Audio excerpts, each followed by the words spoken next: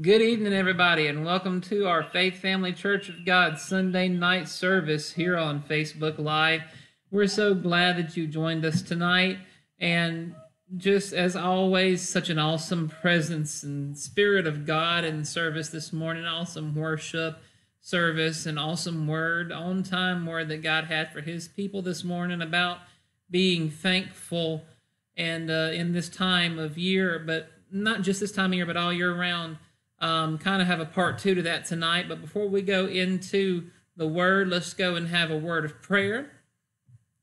Father, right now in the name of Jesus, we come before you, God. We thank you, God, and we do give you thanks and praise, God, for all that you have done for us. God, where you've brought us from, God, and then where you're bringing us to, God, because you have that perfect plan for us, God. You know where we need to be, Lord, in our walk in our relationship with you, God, and then where we need to be, within ourselves, Lord God. So we know that you're working with us. We are a work in progress. We thank you, God, that you never give up on us. You never leave us. You never forsake us.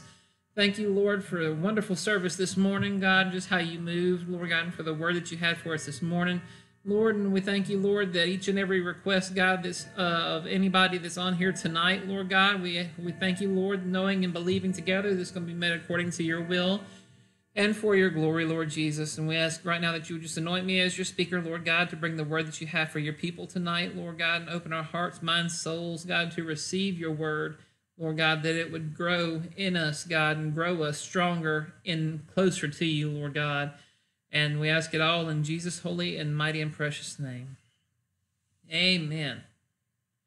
All right, so like I said, it's part two to Thanksgiving sermon from this morning. It's titled Being Thankful. So let's have a little bit of a history lesson, okay? So in September of 1620, a ship called the Mayflower left Plymouth, England, carrying 102 passengers, all seeking to flee from England's tight fist and find religious freedom to worship the one true God. After 66 days of riding the seas, making it somewhere around November, they dropped anchor near the tip of Cape Cod. And after being there for a month, they crossed the Massachusetts Bay, where they began working to establish a village they called Plymouth. Their first winter in their new environment was brutal, and most of the colonists remained on the ship, trying to keep from the harsh environments that they were not accustomed to. And because of them staying on that ship, in that tight, closed space, half of the pilgrims suffered from scurvy and other contagious diseases, leaving them to die. So in March of that upcoming year, the rest of the settlers moved ashore, where an Abenaki Indian greeted them in English. And several days later, this Indian returned with another Native American named Squanto. Squanto saw the poor conditions of the pilgrims who had been running low on food, and they'd been suffering from sickness, and he taught them how to plant and raise corn, how to extract sap from maple trees, how to catch fish in the rivers, and how to tell poisonous plants from the healthy plants. He also helped the Pilgrims form an alliance with the Wampanoag tribe in that region. So, in November of 1621, a year after they had come to this new world, after the Pilgrims' first successful corn harvest, Governor William Bradford organized the first Thanksgiving feast and invited the Wampanoag Indians and their chief. And this festival of Thanksgiving, as we've come to know it, lasted for 3 days, all in celebration with thankfulness to God for new friendships and for bringing them through hard times.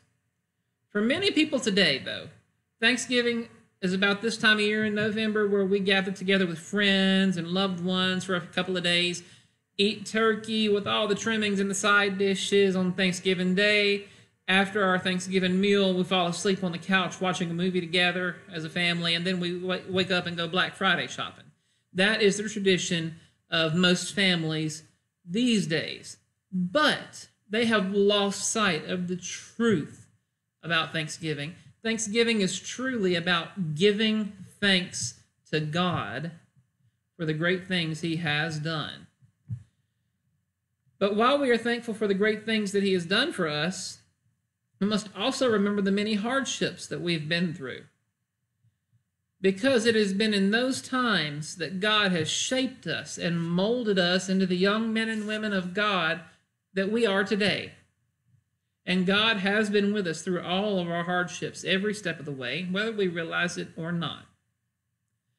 And in spite of losing half of their people, see, the pilgrims gave thanks for safe travels, for new life, new beginnings, new friends, and for learning how to cultivate foods to help them to thrive. Instead of looking what they went through, instead of looking at their circumstances and all the negative things that happened, they counted their blessings. And that's what we need to be doing today. Habakkuk was a prophet who vowed to be thankful even in hard times.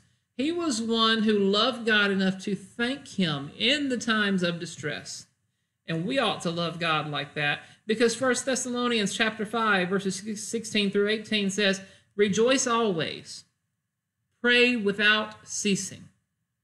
In everything give thanks, for this is the will of God in Christ Jesus for you."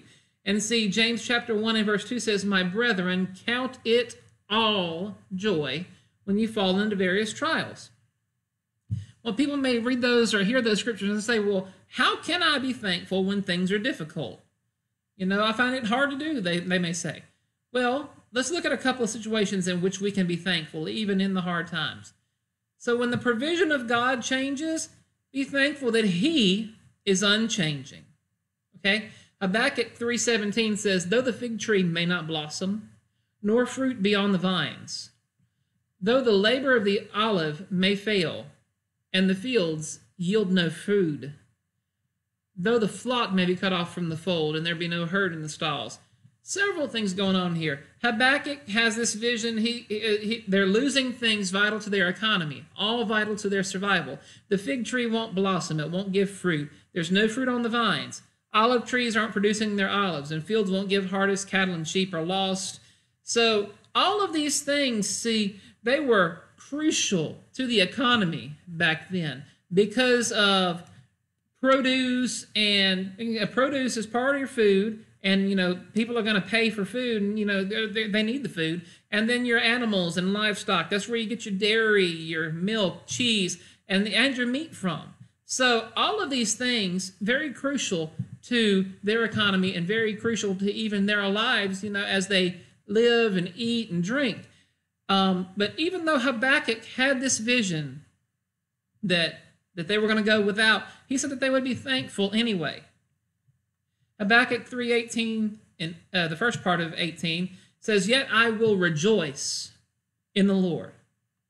Well, why would he be thanking God, even when it seems like all hope was lost and that the people of God, including himself, could suffer from the lack of resources?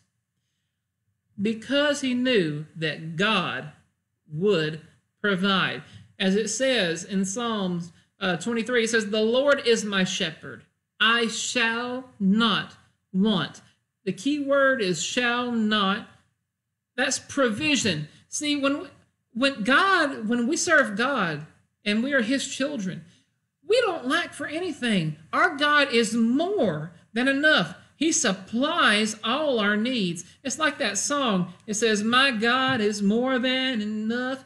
He can supply all my needs. He is my El Shaddai. He always looks out for me. Jehovah Jireh. He is my God." See, he is God, God of all the universe, everything created. So if he is God of all and we serve God, he is our Father, we are his children, we don't have to worry. Philippians 4:19 says, "My God shall supply all your need according to his riches in glory by Christ Jesus." And Psalm 84:11 says, "For the Lord God is a sun and shield. The Lord will give grace and glory. No good thing will he withhold from those who walk uprightly."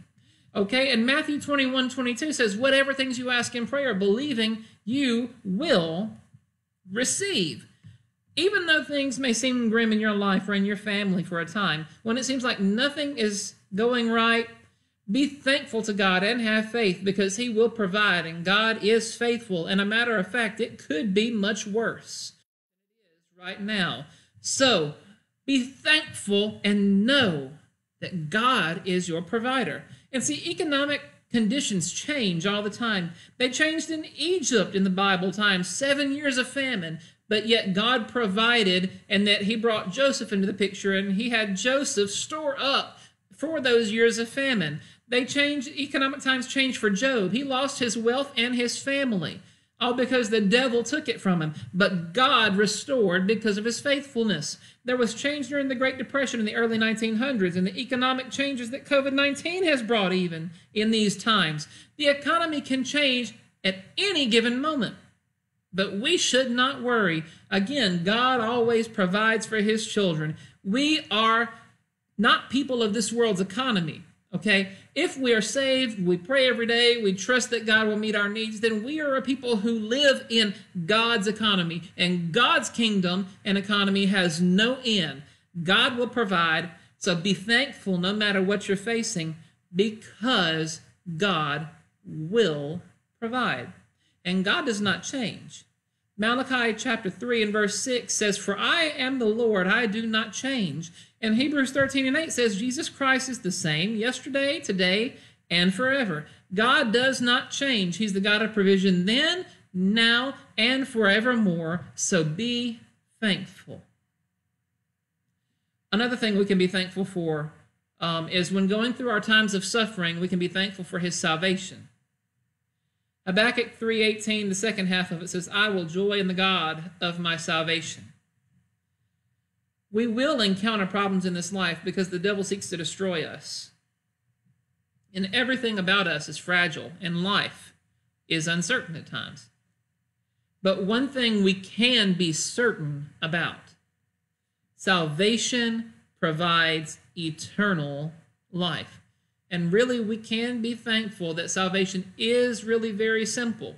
John 3:16 says, "For God so loved the world, he gave his only begotten Son, that whosoever believes in him should not perish, but have everlasting life."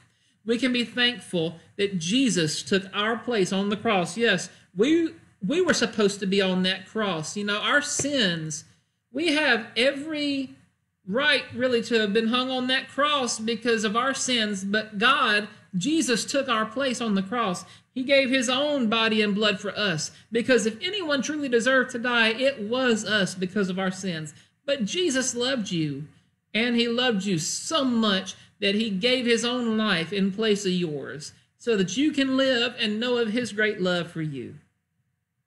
We can be thankful that John 5:24 says, "Most assuredly I say to you, he who hears my word and believes in him who sent me has everlasting life, and shall not come into judgment, but has passed from death to life." And Romans 10:13 says, "For whoever calls on the name of the Lord shall be saved." 1 John 5:11-13 says, "And this is the testimony that God has given us eternal life, and this life is in his Son. He who has the Son has life. He who does not have the Son of God does not have life.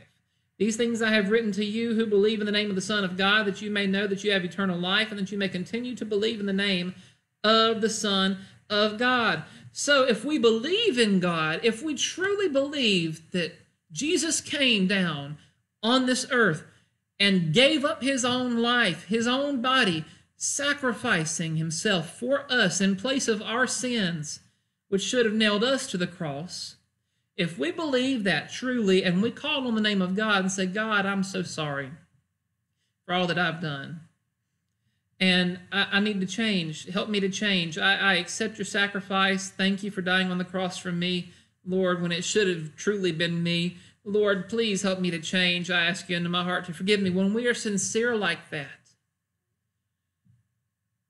we can be thankful, because we have the promise of everlasting life. We are not limited to this life here on earth. One way or another, our soul is going to pass from this earth into the hereafter, and it's going to go one of two places, either heaven or hell. And it's not God's will that any should perish, but that all should come to repentance, because all would go to heaven that way. We are not limited to this life. Heaven is waiting for those of us who follow Jesus and have truly accepted him as Lord and Savior of our lives. John 14:1-6. "Let not your heart be troubled. You believe in God, believe also in me. In my Father's house are many mansions. If it were not so, I would have told you. I go to prepare a place for you. And if I go and prepare a place for you, I will come again and receive you unto myself, that where I am, there you may be also. And where I go, you know, and the way you know." So Thomas said to him, Lord, we do not know where you're going, and how can we know that way? Jesus said to him, I am the way, the truth, and the life. No one comes to the Father except through me. Jesus is the only way to heaven. I don't care what anybody else says.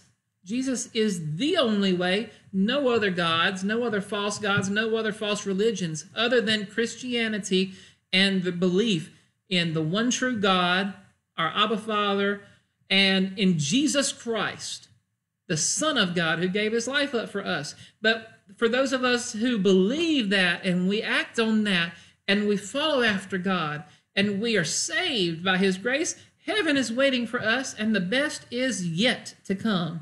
1 Peter chapter 1, verses 3 and 4 said, Blessed be the God and Father of our Lord Jesus Christ, who according to his abundant mercy has begotten us again to a living hope through the resurrection of Jesus Christ from the dead, to an inheritance incorruptible and undefiled that does not fade away, reserved in heaven for you. So it's saying here, according to God's abundant mercy, he has rebirthed us because we were born into this world into sin. And we were doomed to an eternity in hell because of our sin. But because of his abundant mercy, because we accept Jesus' sacrifice, and he has rebirthed us into this new hope, this new life through the resurrection, death, burial, and resurrection of Jesus Christ. And we have an inheritance that is truly out of this world. We have a place in heaven waiting for us. So, in times of uncertainty, in times of just when you can't think of anything else to be thankful for, are you thankful for your living Savior? Are you thankful for salvation, for his unfailing, unconditional love? And are you thankful for the promise of eternal life as a follower of Jesus? You know what else we can be thankful for? We can be thankful for each other. Paul once told the Philippians in Philippians chapter 1 and verse 3, I thank my God upon every remembrance of you. Paul had a great love for his fellow brothers and sisters of the faith. Romans chapter 1 and 8 and 9 says, First I thank my God through Jesus Christ for you all, that your faith is spoken of throughout the whole world. For God is my witness, whom I serve with my spirit in the gospel of his Son, that without ceasing I make mention of you always in my prayers. Everywhere Paul went, in Philippi, in Rome, everywhere he went, he loved his fellow brothers and sisters in Christ. This is how it should be. Yes, we each have differing opinions about different facets of life. We each have different ways that we act, different ways that we believe in certain things. But that is because no one person is made the same. If we were all made the same, life would be pretty boring. But we are all unique in some way. We may not always see eye to eye about some things, but we should love each other and be thankful for one another. Jesus said in John 13:35, By this all will know that you are my disciples, if you have love for one another. See, it's like this. My soul just lights up every time I get to see the faces of my church family every Sunday morning. And even now on Tuesday nights after our youth lessons, we have our youth Zooms. And even when I go to see my fellow minister friends from all over the state, when we have prayer meetings, camp meetings, things like that, because I love each and every one of you, and I'm very thankful for you. Sometimes, we may differ on opinions because we are human. We have a right to our own opinions about things, but we love each other. Love gets through all. Love conquers all, and love covers everything. So are you thankful for your fellow brothers and sisters in Christ today? Are you thankful for your church and for your church family?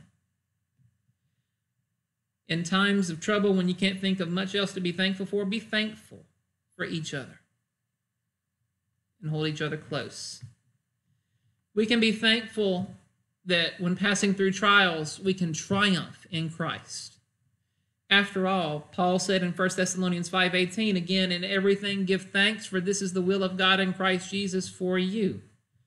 Some people can say, well, why should we be thankful for our hard times and when we're going through trials or temptations when it seems like nothing's going right? Because Habakkuk stated in Habakkuk 3:19, the Lord God is my strength. He will make my feet like deer's feet, and he will make me walk on my high hills. Let's break this down. The Lord is my strength. Okay, let's answer this with scripture. Psalm 27:1. The Lord is my light and my salvation. Our strength is in God because of his salvation. Whom shall I fear? The Lord is the strength of my life. Of whom shall I be afraid? Why should we be afraid of the terrors of this world, of the threats that people make in this world, of the economic conditions, when we serve a God who conquers it all, who made it all? All he has to do is just barely speak a word and everything changes. So God is our strength. Isaiah 40:31 says, "But those who wait on the Lord," those who follow after him, in other words, and wait patiently for him to answer, "they shall renew their strength. They shall mount up with wings like eagles. They shall run and not be weary, and they shall walk and not faint." Because God is our strength, God is our portion, God is our energy. You know, it's like we've said before. An instance where I did a couple of lessons back about a light bulb. You plug it into the you plug it into the socket and it has power, but you take it out and it does not have power. It's not lit up. It has to stay connected to the energy source. We must stay connected to God. He is our energy source. When we stay connected to God, we won't grow weary. You know, our bodies may grow tired, but when we stay connected to God in prayer and in the Word, our spirits won't grow tired because he is our strength, our portion, our shield, everything that we need. Philippians 4:13 says, "I can do all things through Christ who strengthens me." He strengthens you. If you are in Christ, if you have accepted him as the Lord and Savior of your life, all you have to do is say, "God, I can't do this myself. I need you to be my strength. I need you to be my eyes, my ears, my everything. Get me through this, God, because I can't do it without you." And once we hand it over to God, we don't have to worry about things anymore. He is our strength. Okay, the next part of that verse says, "He will make my feet like deer's feet." In other words, swift and graceful. For he is always with us. Psalm chapter 91, verses 7 through 16 says, "1,000 may fall at your side, and 10,000 at your right hand, but it shall not come near you. Only with your eyes shall you look and see the reward of the wicked. Because you have made the Lord, who is my refuge, even the Most High, your dwelling place. No evil shall befall you, nor shall any plague come near your dwelling. For he shall give his angels charge over you to keep you in all your ways," in other words, to protect you.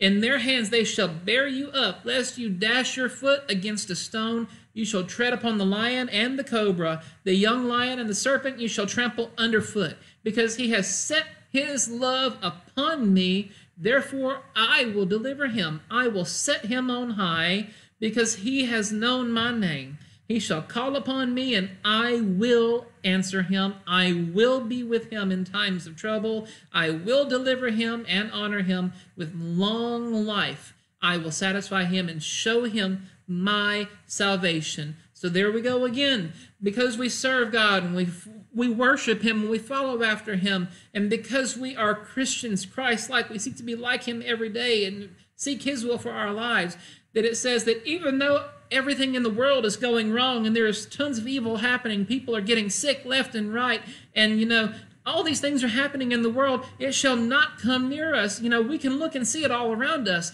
but because we trust in God, because he is our shield, our portion, our strong tower, our deliverer, and our strength, everything that we need, he will keep you safe, even when everything else is going wrong all around you. He will keep you safe. And even sometimes when it seems like things are going wrong in your life, just think about this. God has his hand over you, protecting you. Okay, like if this is everything in the world coming down and raining, trying to rain on top of you, then God has his hand over you, and he's keeping everything from falling on you. Yes, some things may come and may attack you, but just imagine it like this. It could be so much worse if God does not have his hand on you. But because he loves you and because you love him and you serve him and we call him Father, he calls us children, he keeps us safe from the world and from the things that are happening in this world, regardless. He will make me to walk on my high heels. In other words, higher ground. No, it's not shoes, it's high heels, higher ground.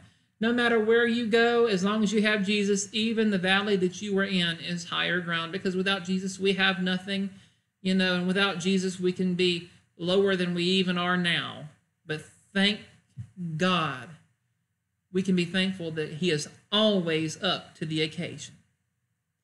Jeremiah 32:37 says, "Behold, I will gather them out of all countries where I have driven them in my anger, in my fury, and in great wrath. I will bring them back to this place, and I will cause them to dwell safely." It doesn't matter what situation you find yourselves in, even if we cause it ourselves, because sometimes that does happen. God will always be with you, and he will always help you with whatever you need every step of the way. All you have to do is just reach out and say, "God, I need you. I need you." And guess what? He's going to come and grab your hand. He's going to pull you out, and he's going to lead you to safety.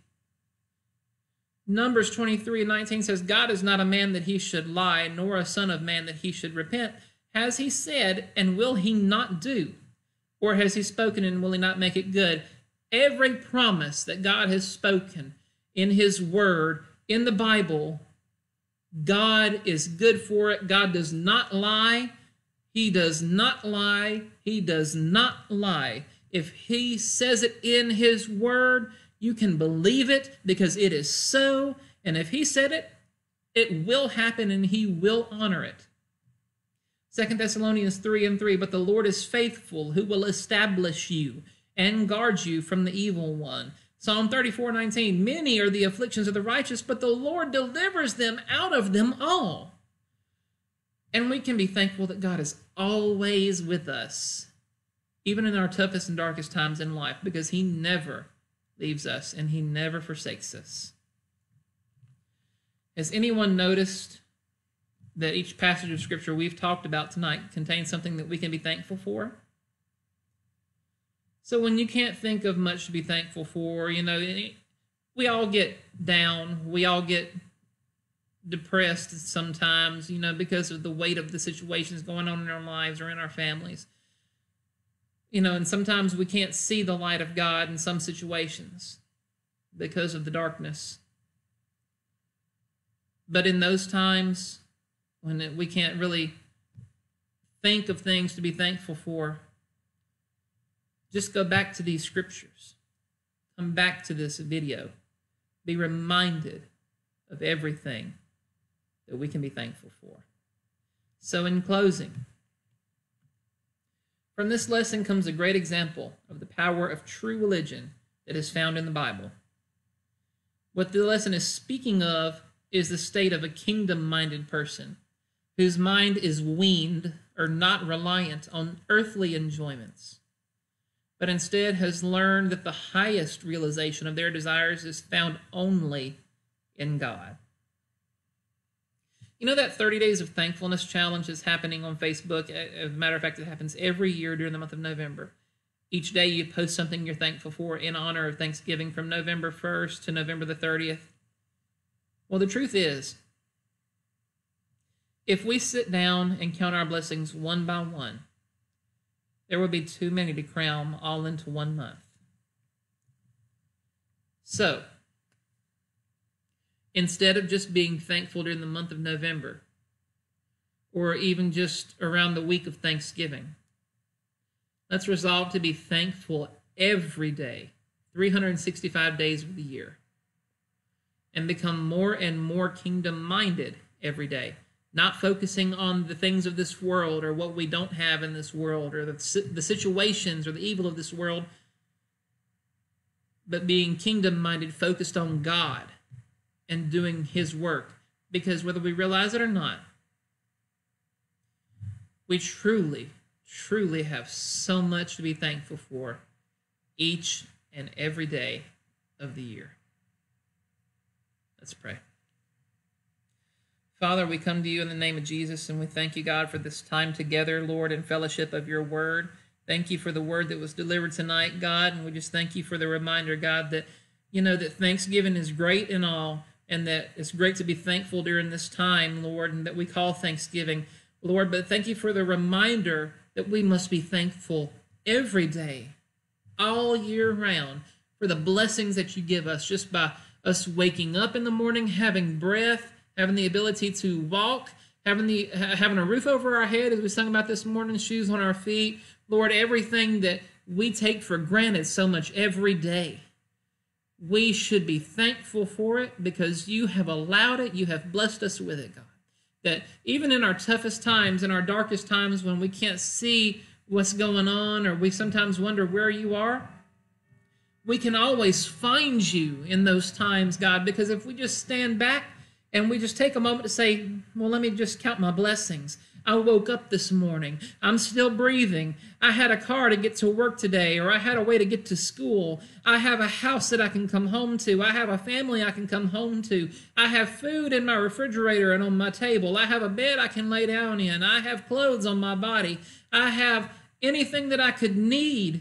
We can just sit down and we count our blessings one by one, and we can always find you, God, in your spirit when we come into that state of thankfulness, when we count our blessings.